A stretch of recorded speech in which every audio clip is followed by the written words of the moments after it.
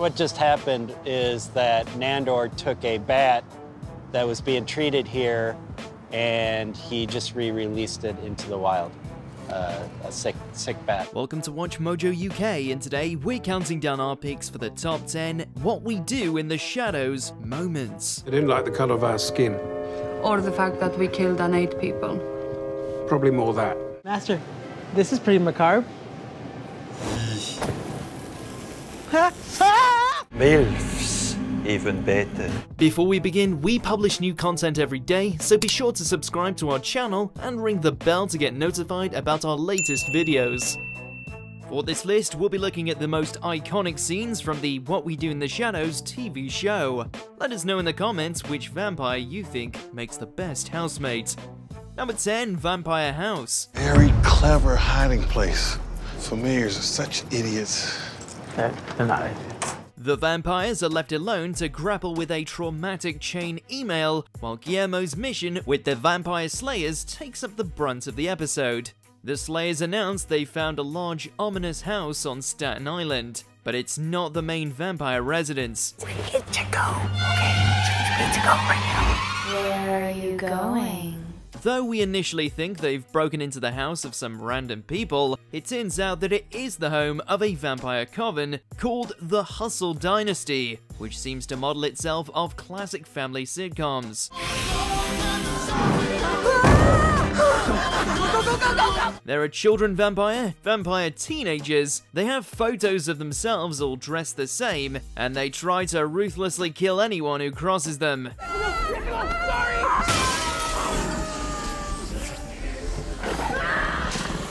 Number 9, Citizen Nandor. Master, are you alright? I have no country. I have no home. Upon discovering that his original home country was dissolved over 700 years ago, Nandor decides the time is right for him to finally apply for US citizenship. Yes. I will make an alliance with this unholy nation and make this place my home. Guillermo discovers that this is the second time Nandor has tried to get his citizenship, as he also tried in 1992 so that he could properly support the basketball dream team sent to the Barcelona Olympics that year. He's an avid basketball fan, though he forgot to finish the process for certain reasons. What happened in 1992? Why didn't you complete the process? Probably because the Macarena swept the nation. So I didn't really have time for anything else. But Nandor encounters a few problems, namely that he doesn't actually know anything about America to answer the citizenship questions. What does the Constitution do for the people? Oppresses them. To top it all off, he also can't say the word God without breathing fire. So help me God! Number 8, Colin, the manager. Despite having no idea what his job actually is, since he got a boring office job purely to drain energy, Colin Robinson is chosen for an important promotion. Now everybody has to listen to him and his long rants and bad jokes, because he's their boss. Dan, I've called you in for an impromptu performance review. Why? If you were a tree, what type of tree would you be? I don't know, a maple. Okay, that's interesting. This means he can feed on absolutely everybody for as long as he wants, becoming immensely powerful while also running the company into the ground. I don't even need to talk someone's ear off anymore to drain them. I can drain them with a single phrase. TGIF? It's 5 o'clock somewhere. He even starts growing hair and learns how to clone himself, creating 2 additional Colin Robinsons, and then he proceeds to drain his own energy and bores himself to death. Oh no, they've bored themselves to death. Number 7, attending a funeral. This just uses science to find out where your ancestors came from. It could also be used to see if you have any living relatives. Living relatives? The vampires are taking tests to find their distant relatives, and Nandor is able to find one of his 200,000 living descendants on Staten Island. Unfortunately, she isn't living for long, since she's 94 years old and has the living daylights scared out of her by Nandor. Come look, this is for you. Your grandpappy is here. Say hello. This is... the housemates decide to pay their respects to Madeline by attending her funeral. However, vampires and religious ceremonies famously don't mix. Do it for Madeline. Look at the pictures on the glass. It's the Jeepers man. When they're in church, they slowly but surely begin to burn up and cry tears of blood, smouldering while the funeral is conducted and they're forced to leave. Still, at least it happened at night. Guillermo, I'm on fire. Get some water. Water.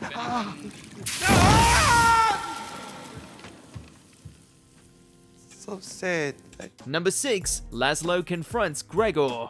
Nadja reconnects with her long-lost human lover Gregor, who is frequently reincarnated after getting decapitated in every single one of his past lives. Yes, you shouldn't be here. My husband lives here. Husband. And he is a very big, wide man. He loves to bite. Our destiny cannot be denied.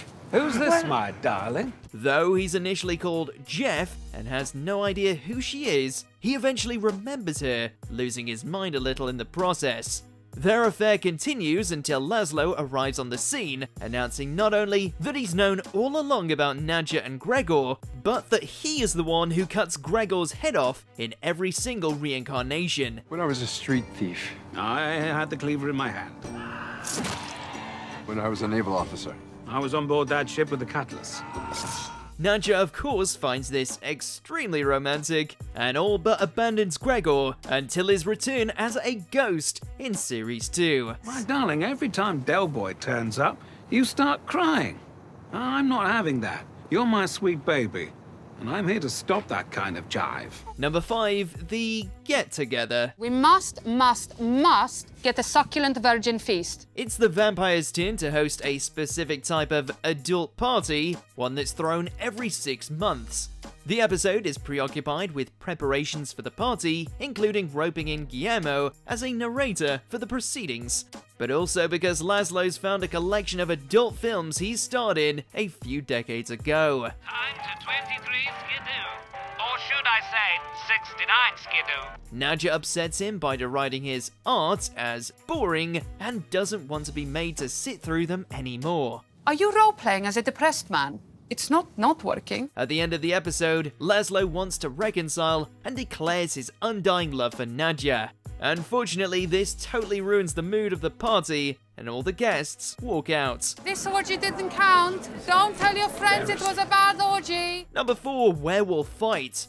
An ongoing feud with local werewolves was a major plot in the original movie, and the show followed this tradition early on by introducing us to Staten Island's own werewolf set. And it states, should a werewolf pack have a beef with a vampire house, thus, the two groups shall not battle, but elect from amongst them the strongest fighter. After the werewolves urinate on Laszlo's erotic topiary collection, it's decided that Nandor, thanks to his reputation as the warlord Nandor the Relentless, is going to do battle with the strongest werewolf, Toby. He's quite big. Come on, Nandor, you can do it. We need a new rug for the house. Initially, it seems like Nandor is definitely gonna lose this fight, but he chooses the smart way out, selecting a dog toy as his weapon. Okay, I will choose Ninchak Scimitar. This! What is it?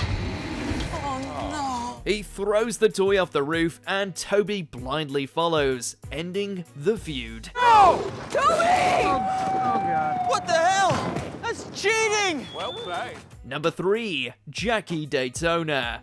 Jim the Vampire, played by none other than Mark Hamill, arrives on the scene to collect a debt from Laszlo that we can only assume isn't that much money. But rather than paying it, Laszlo decides he needs to flee New York, so he flies off into the night, never to be seen again. I now go by the name of Daytona, Jackie Daytona. We later catch up with him in a small town in Pennsylvania, where he's working as a bartender under the alias Jackie Daytona, disguised with only a toothpick. Better hit the bricks before I put my foot up your ass. Every year, me and the boys go on a charity run to raise money for kids. While there, he gets involved in coaching the local girls' volleyball team and puts on a talent show to raise the money to send the girls to state, until getting caught out by Jim again. charlatan! Number 2. The Vampiric Council. In a show known for cameos, no episode stands out more than The Trial. Suspected of the crime of vampire murder, Nandor, Laszlo, and Nadja are summoned to see the Vampiric Council. Laszlo already has a close call with the council in the 1930s when he turned a baby into a vampire, but this crime is more serious. If I ever find out who did it, I will take a dagger and stab them 5,000 times with this hand, switch hands, and stab them another 5,000 times. After the council's extremely bizarre dance performance, we're introduced to them one by one. So that's why we're here. The main trio from the movie, Deacon, Vlad, and Viago, are back, and they're joined by famous faces who have played vampires in their careers. We have Tilda Swinton, Paul Rubens, Evan Rachel Wood, Danny Trejo, Wesley Snipes, and even the vampire baby itself making appearances. Number 1, Baron on the Town. I want to see the sights. I want a night on the town. A night on the town? Early in Series 1, the Baron, played by the legendary Doug Jones, arrives on the scene, but it's a few more episodes until he's ready to leave his attic-bound coffin and head out to conquer the new world. Something our vampires said they would do centuries ago. He's not coming along, is he? I will take care of it. Okay, but don't make a big thing out of it. They dress him in the best low-key clothes they can find and take him for a night of drinking, hedonism, and eating pizza, the latter of which makes him projectile vomit because human food doesn't agree with vampires. The garlic burnt a little, but...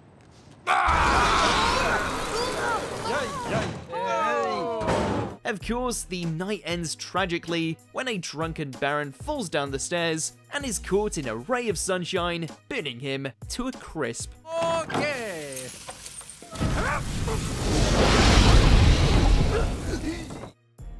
Do you agree with our picks? Check out this other recent clip from WatchMojo UK and be sure to subscribe and ring the bell to be notified about our latest videos.